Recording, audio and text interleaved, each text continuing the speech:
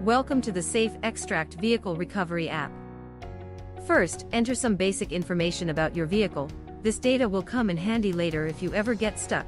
You can upload a picture of your vehicle if you want, otherwise you can skip this step. Then enter your vehicle's weight, its number of wheels and its winch capacity. Now we are ready for a vehicle extraction. Click here if you or someone else is stuck.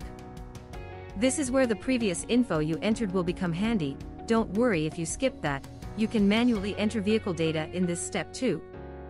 Next, enter the gradient. You can do this manually, or just use your smartphone sensor by simply laying your phone in the top of your car and letting the sensor do the work. Then select the condition of the wheels, if some are buried, damaged or both. Finally, select the ground condition and the extraction method you have available and voila!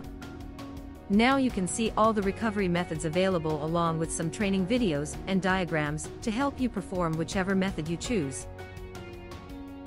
If you want to learn more, just enter into the Learning Center, which contains vehicle recovery related videos, tutorials and other data that will help you sharpen your skills prior to your next adventure.